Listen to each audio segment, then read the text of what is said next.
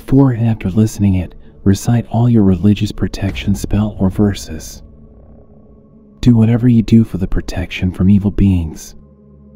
I am not suggesting that the evil being from this story will definitely haunt you, but they say precaution is better than cure, right? Do not listen to this story at night and not when you are alone. Amy's elder sister, whom she affectionately calls Appa, recently returned from London due to her mother-in-law's illness. Despite her brother-in-law Timur's efforts to rush back after learning about his mother's condition, he arrived a bit late due to work commitments. However, he was able to meet his mother before she peacefully passed away the next morning. Timur makes efforts to persuade his dad to join him in London, but his dad declines. Concerned about leaving his father alone, Timur decides that Appa and their kids will stay in Pakistan while he goes back to London to handle personal matters. After 6 months, he'll return to run the family business, which includes his father's 4 gold shops in the city. Appa chose to live independently in a home just a 5-minute walk from her father-in-law's place, allowing her the freedom to live life on her own terms. This decision was made for safety reasons, as neither her husband nor her father-in-law wanted her to live alone in the country. With this arrangement, she enjoys the benefits of proximity while maintaining her desired lifestyle. Despite heartfelt efforts from Amy's parents to convince her to live with us, Appa declined due to her naturally assertive demeanor and some issues with Amy's sister-in-law. Instead, her children spent their days with their grandfather, sharing meals and staying until bedtime. Appa pursued her passion for gardening, creating a stunning rose garden in one corner of her lawn. Appa has 2 lovely daughters, Sarah and Miriam, aged 10 and 12 years, respectively. Miriam, Amy's niece and a 7th-class student, is very close to her, and they both share many secrets, spending a lot of quality time together. However, after almost 2 months since they settled in their new home, Miriam's health suddenly deteriorated. She experienced weight loss and had dark circles under her eyes. Appa thought it might be due to the environmental change, having lived in London before, and the new surroundings. The doctor conducted tests, which turned out to be clear, prescribing medicines along with a diet of fruits and milk. Concerned about her niece's health, she noticed changes in her behavior and feared something might be troubling her. Despite receiving chocolates and toys from Timur, her illness persisted. Even regular medicine intake didn't alleviate her condition. Upon visiting an eye specialist, she was prescribed milder spectacles for her eyesight. However, her fear and emptiness persisted, prompting Appa to request Timur's immediate return home. Earlier a cheerful and social child, Miriam's health decline was a cause for concern. Concerned about her niece Miriam's health, she noticed a change in her behavior. She seemed fearful and withdrawn. Timur attributed her illness to distance and sent gifts, but her condition persisted. Regular medicines didn't improve her headaches, so Appa took her to an eye specialist who prescribed milder spectacles. Worried, Appa requested Timur to visit home soon. In this touching tale, Sarah confides in her mother, Appa, about her sister Miriam's nighttime behavior. Worried, Appa tries to bring the sisters together in her bedroom, but Miriam insists on returning to her own room. Sarah's fear of Miriam's unusual behavior adds to the concern. Seeking professional help, Appa consults a psychiatrist who diagnoses Miriam with depression, likely triggered by changes in her environment, school, and social circle. Reassured that with regular treatment and medication, Miriam will recover in due time. Miriam's treatment continued for almost 5 months after returning from London. Suddenly, strange events started happening in the house. Items would go missing and reappear, all watches would stop simultaneously and reset to the correct time, and food would disappear. For instance, Appa put chicken under the sink, and when she returned, it was nowhere to be found.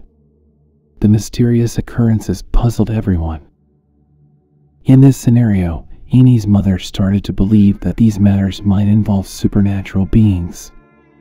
However, she decided not to share this with Appa, as she didn't want to add more worry while Appa was alone without her husband's support. Additionally, Appa had a bit of skepticism about such things. During the winter school vacations, Annie was invited by her sister, Appa, to stay at her home for a week. Excited to spend time with her nieces, Annie arrived, but to her surprise, Miriam seemed distant and cold, retreating to her room after a brief greeting. The following morning, Annie decided to make a special breakfast for the kids, who were still asleep. She woke up Sarah first and invited her for breakfast, then proceeded to Miriam's room to gently wake her up and include her in the family gathering. Appa shared that Miriam has been behaving similarly with everyone lately, spending most of her time alone in her room. As the days unfold, Annie hoped to bridge the gap with Miriam and make these winter vacations a memorable and joyous time for all of us. She stood still by the window, unresponsive as Annie called out to her. When she approached, Annie was shocked, thinking she was looking at lifeless eyes. Suddenly, she looked at Annie, smiled, and her eyes sparkled with life. She said, "Annie auntie, go ahead, I'll be down in 2 minutes, dying to eat your special omelet." Despite the strange feeling, Annie went downstairs. After breakfast, Annie suggested watching a movie, but Miriam excused herself due to a headache and went to the bedroom. Annie and Sarah proceeded to the TV lounge and began watching the movie. During the movie, her foot accidentally knocked over a water bottle and it rolled under the sofa. When the movie ended, Annie went to retrieve the bottle but was shocked to find it back by my foot. Sarah nonchalantly remarked, "Don't worry, Annie, strange things have been happening since Miriam fell ill."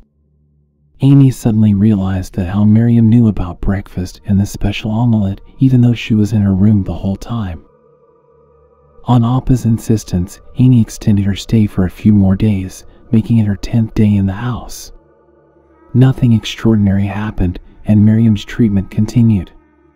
Most of the time, she stayed in her room, but occasionally she sat with us, silently listening. Conversation was minimal, but the atmosphere felt comforting.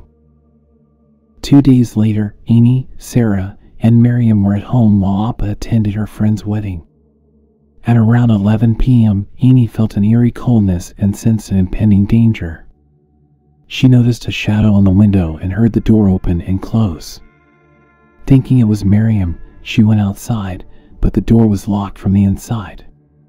Annie bravely stepped into the lawn, trying to understand what was happening.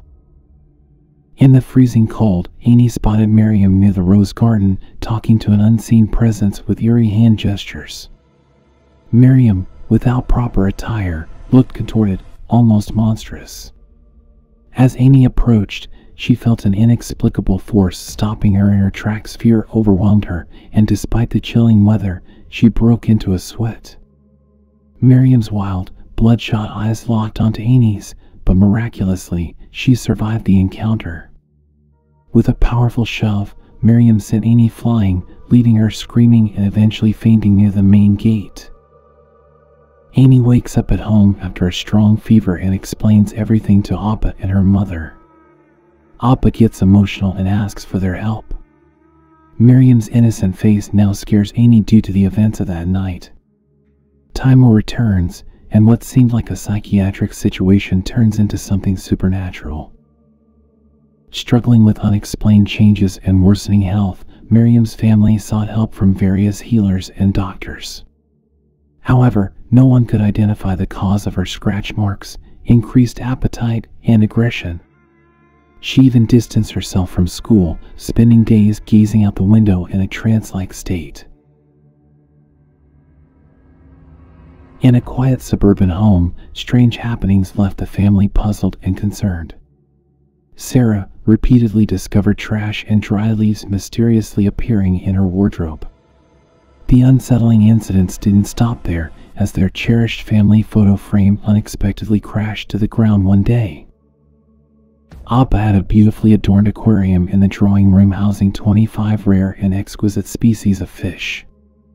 However, a dreadful morning brought devastating news. All the fish were found dead, with grotesque injuries akin to an attack by a fierce predator. The aquarium was unharmed, the lid intact, and the room undisturbed, leaving everyone baffled about the mysterious cause of the tragedy. The loss of her beloved fish took a toll on Appa, rendering her deeply distressed, unable to eat for days, and shedding tears for her cherished companions. Appa's family started hearing a crying baby in the house, though there was none, and both sides of their home were empty plots. Behind their house were bushes with stray animals, while a road ran in front of their home with 3 houses across. Appa's father-in-law, unaware of the situation, was kept in the dark due to his old age. One evening, he saw a huge black dog sitting on the 15-foot boundary wall, and its shadow strangely resembled that of a woman. When the dog noticed him, it barked and vanished inside the house along with the woman's shadow. Appa's father-in-law gets worried and pounds the door, seeking his missing dog. Timur questions his father about the dog's disappearance, expressing disbelief at the dog climbing the tall boundary wall unaided. The father insists he saw it happen. Timur narrates the incident to his father, who listens silently. Later, the father calls Miriam, recites Quranic verses, and promises to visit the next day before leaving.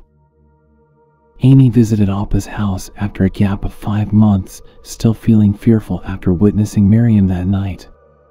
She tried to avoid encountering Miriam, who seemed to understand her fear and kept her distance. During lunch, Amy's grandfather introduced his old friend Akbar, who had a bright and beautiful face, as he was there for Miriam's spiritual treatment. Akbar spent time with Miriam, discussing her hobbies and more. Later, he examined the house while quietly reciting something and occasionally sniffing the air. When he reached the little rose garden, he abruptly stopped and bent down to closely inspect the spot where Amy had seen Miriam that chilling night. He returned with a serious expression but didn't say anything. Later, Timur revealed that the house was built on an old Indian burial ground where Hindus cremated their dead. The ashes of a deceased Hindu woman were left behind during the partition. When Appa dug the ground for the rose garden, it disturbed the woman's spirit, causing trouble for the residents to make them leave the house. In the midst of the confusion surrounding Miriam's condition and the entity witnessed, it was discovered that the haunting spirit was not Miriam but that of a Hindu woman. Akbar's uncle, due to his age and health, couldn't perform the required healing processes, so Nawaz, another spiritual healer, was sought for help. However, Nawaz was currently out of town, dealing with personal matters in a neighboring province, and there was no fixed date for his return. Miriam's health continued to deteriorate, and she frequently attempted to leave home at night. However, the gatekeeper's timely intervention prevented her from doing so. To help her sleep at night, she was given a sleeping pill, and her brother Timur would tie her foot with a rope while she slept. During the day, she would experience trance-like states and engage in self-harm, tearing her clothes and trying to escape the house naked. Appa and Sarah would chase after her, covering her with a blanket during these episodes as she became verbally abusive. In order to provide constant support, Appa hired a full-time maid who remained attentive to Miriam and informed Appa when such attacks occurred. The situation was challenging and required utmost care and attention for Miriam's well-being. One morning, they were startled to find a big vulture inside their lounge, staring at them menacingly. Surprisingly, all the windows were shut, and vultures were not known to be in or around the city. Timur called the gatekeeper using his bedroom intercom to open the gate from outside, hoping the vulture would fly away. However, the gatekeeper informed him that there were more vultures in the lawn, and one of them seemed to be guarding the gate, warning him not to approach. Timur's father was also called but was unable to enter the house due to the vulture's presence. The family stayed in their rooms without eating due to a vulture blocking the kitchen and refusing to move. This frightened Sarah, causing her to develop a high fever. Appa tried to cool her down with cold patches, but the fever worsened.